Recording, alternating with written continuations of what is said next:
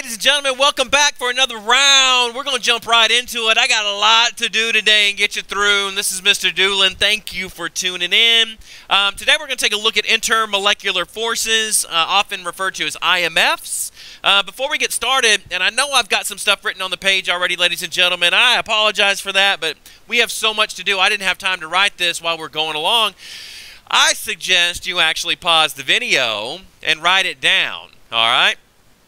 Okay, so you got all of it written down. Now let's talk about it. We've got intra and inter. There's a difference there, and so we're going to talk today about intermolecular forces. I need to make sure that you understand inter means between molecules, right? Intra is within. And so if we take a look here, our intra-particle attractions, these are the types of bonding within a substance. So that's your ionic bonds, your metallic bonds, your covalent bonds. That's the stuff that we've been going over. We have bonding characteristics, so on, so forth, and yada, yada, yada. All right? So what we're going to do today is we're actually going to focus on this intermolecular forces, or these IMFs, and these are the types of forces that exist between neighboring molecules, right? And so understanding the major types of IMFs in any particular type of bonding is very important. With our ionic compounds, remember lattice energy, that lattice energy of our crystalline structures. That is the major type of intermolecular force. All right? Metallic bonding, we don't really have any kind of intermolecular forces, all right, because the molecules aren't bonded to each other in any way, shape, or form. It's not like, it's just that general attraction of a positive cation to a sea of electrons, all right? So we don't really refer to them as having intermolecular forces because there's not distinct molecules in there or formula units, all right? Okay. And then the big one that we're going to spend most of our time today, because we've already talked about lattice energy, we're going to spend most of our time today talking about covalent bonds and the types of intermolecular forces that exist in covalent compounds.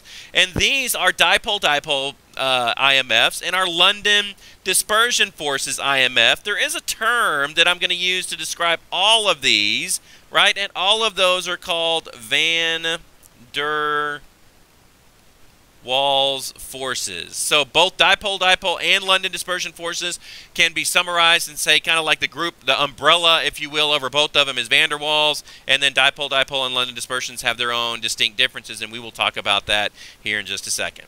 Okay, so I went ahead and erased everything. Now let's talk about dipole-dipole. All right, so dipole-dipole, the term dipole in and of itself means polar. All right, so dipole means polar, so you should understand that I've got a polar molecule interacting with another polar molecule, and we're going to talk about the force that exists between those two polar molecules. Sorry. The actual definition is we're referring to the force of attraction between two molecules that are polar, if you wanted to define it. All right, and so I'm going to go ahead and draw two different electron clouds here, and I know I'm just kind of being just a rough sketch. I'm not an artist by any stretch of any imagination. But with this, we have our partial positive and our partial negative, partial positive and our partial negative, right? We have a polar molecule. The circles there represent the electron clouds, all right? So I see the polarity. I see the density shifted towards one side of the molecule, so I understand that it's polar. Now, please understand, we know that positive and negative are attracted to each other, and so you have to understand there is a general attraction, right, between these two. We would call this an electrostatic attraction. It is an attraction between my positive and my actually, I'm going to say my partial positive and my partial negative. So it's an electrostatic attraction. I understand that it's going to exist. So again, we talk about this. We've already kind of gone over this with our covalent compounds. When polarity exists, the molecules will actually orient themselves in such a way where they will line up and maximize this attraction because it represents a low energy state for the molecules and for the whole substance itself. All right? And so dipole is not actually a stretch of any kind of imagination. We've already pretty much talked and defined dipoles. All right, we just have to now relate the term dipole to polar, right? And I've got a polar substance is another way of saying it, okay?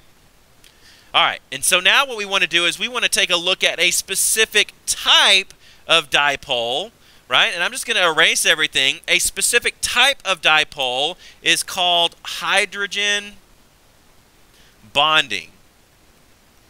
Now, I'm going to call it hydrogen bonding because that's the technical term for it. I actually don't like the term bonding here, and I'm going to cross it out, and I'm going to call it hydrogen bridging. And I know you're getting mad at me, and you're like, well, why did you even write it? Well, you can hear it as hydrogen bonding. It will be referred to as hydrogen bonding, but it's not actually a bond, right? A bond is an intra-particle force. This is an intermolecular force, and so I don't like the word bond being associated with it, right? And so hydrogen bonding occurs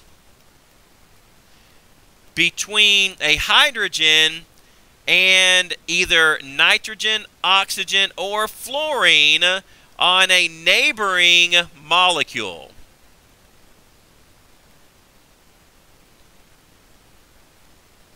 And this is what I mean by this, right? We understand that these three, the reason it happens is these three are highly electronegative. They are highly electronegative. They have a high attraction for electrons. And so the most common place where we see this is actually in water. And I'm going to go ahead and draw the structure of water. I'm not going to use TBO because I'm kind of in a hurry here. But I will draw a second water molecule down over here.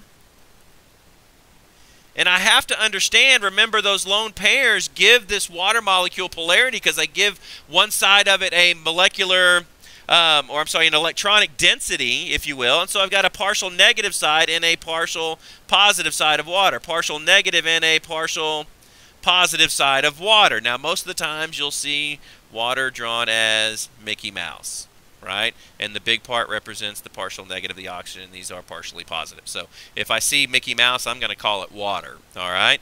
Okay, and so what happens here is we understand the electrostatic traction here. We actually have a hydrogen bond between this hydrogen and my oxygen's lone pair there. That right there, that is your hydrogen bond. Or, remember, we don't like calling it bond. We're going to call it our hydrogen bridge, right?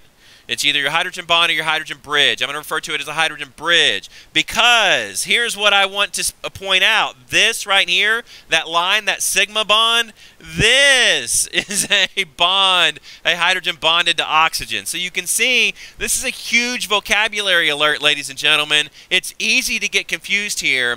I would refer to that intermolecular, between molecules, as a hydrogen bridge, right? It's an intermolecular force. And out of the dipoles, generally speaking, your hydrogen bonding is your strongest dipole-dipole intermolecular force.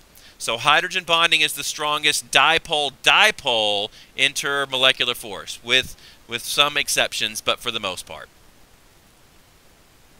All right, and so now we're going to move on to London dispersion forces. London dispersion forces are the opposite of dipole-dipole. If dipole is an interaction between polar molecules, London dispersions, if you could take a guess, is the attraction that exists between two nonpolar molecules. Now, some of y'all are scratching your head and you go, wait a minute, Mr. Doolin, you've been talking about polarity this whole time. You never mentioned nonpolar can be attracted. Well, they are, right? And so we need to understand, I'm going to make a statement here, the first one that you may not understand, but the London dispersion forces is a function of the number of electrons in a molecule. So you want to get that down. It is a function of the number of electrons in a molecule. And so I'm going to say the greater the number of electrons means greater London dispersion forces, right? And essentially what this means is because I've got a lot more electrons, I have a larger electron cloud, and it could be more polarizable. And I'll show you what that polarizable means here in just a second, all right?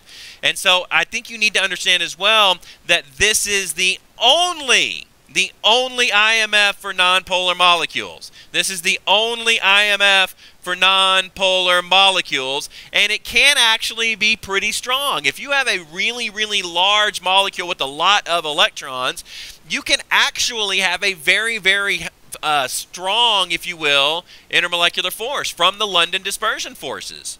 All right, and believe it or not, fats are nonpolar. We know they don't dissolve in water. They're not miscible. And so what we do, we have to understand they just have a lot of electrons. They're very polarizable. And so that's why actually your fats exist at solids at room temperature. All right, and so to give you kind of a diagram, I want you to think about this. I've got two nonpolar molecules, right? Nonpolar and nonpolar. When they get into contact with each other or close proximity here, what happens is I've got those valence electrons. If you're thinking of this as kind of a baby Bohr's model, I've got those electrons surrounding my atom, and as the atoms come closer and closer to each other, those electrons kind of like, yeah, they want to step away. They want to get away from each other. So what happens when I get two nonpolar molecules that actually come in close proximity is you will actually end up with one side of the electrons being pushed to, or I'm sorry, the electrons being pushed to one side or the other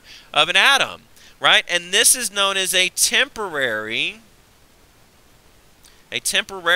induced dipole moment. Right? And it's important that you understand that this is temporary. After this molecule leaves, the electrons will return back to their normal state, and it will still be a nonpolar molecule. But in this particular state, this is when I get those London dispersion forces actually causing an intermolecular force. It's during these temporary induced dipole moments that I actually have my London dispersion forces. All right, but generally what we say is because we get these molecules packed in and they're always running into each other, there's molecular motion there, that we just say London dispersion forces happen with nonpolar molecules. All right, but it's important that you understand visually what that looks like. All right, and it's because of the electron-electron repulsion of two atoms or two molecules coming in close proximity, the electrons kind of push away from each other to one side or the other from the molecule or in the molecule. Okay?